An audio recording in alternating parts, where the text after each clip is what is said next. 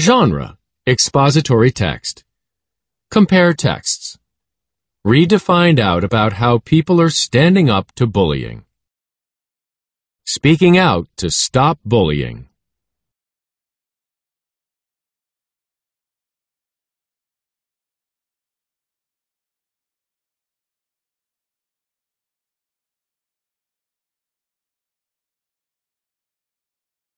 Raising the issue.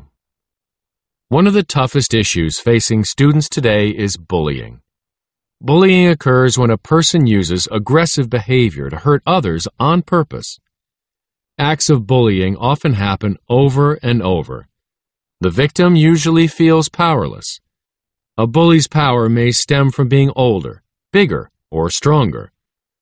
Bullies may also seem to have more friends or resources than the person they target. Bullying comes in many forms. Calling someone names or teasing them can be a form of bullying. Other forms include spreading stories that aren't true about a person. Some bullies hurt people by ignoring them or leaving them out. They may also hurt their victims by shoving, hitting, or kicking. Bullying can take place anywhere, even in cyberspace. Victims may be targeted online, in emails, or over cell phones. Victims of bullying often feel powerless or are unable to do anything about their problem.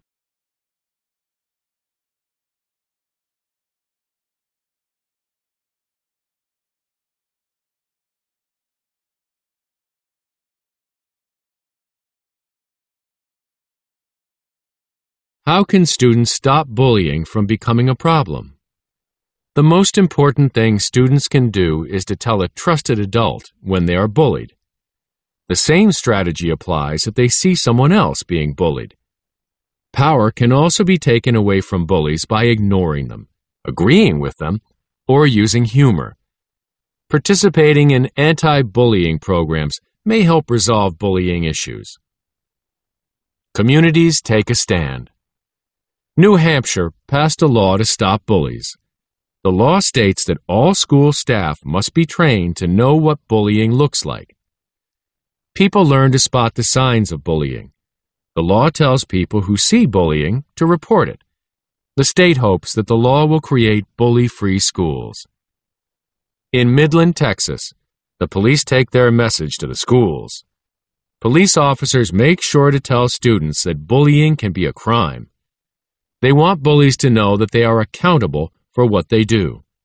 This means that bullies will be punished if they are caught.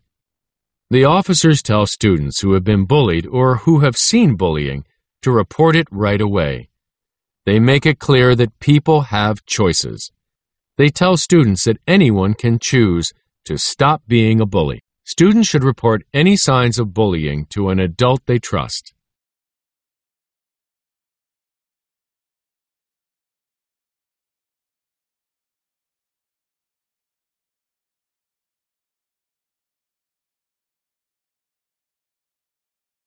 Young people speak out. Julia Corden from Phoenix, Arizona, has a message for students. When she was 13, she started a group called The Bullying Ends Now. Julia wants all schools to be safe and fun. She travels all over the state talking to young people. She tells them how hurtful words can lower a person's self-esteem. Julia asks students to share their stories online. She wants people to stand up for others. Actress Lauren Potter has a message for lawmakers. She has been speaking out about the bullying of special needs students. Lauren was born with Down syndrome. Because she did not look like her classmates, she was teased and called names as a child. She wants laws that will keep people safe from bullies. Learning to speak up. It is important for people everywhere to recognize and stand up to all forms of bullying. Everyone has a right to feel safe and to be treated with respect. Likewise, each person has a responsibility to treat others with respect. Report anything that may get in the way of maintaining a safe environment. Make connections. How are people standing up to bullying? In what ways do actions make a difference? Make connections. How are people standing up to bullying? In what ways do actions make a difference?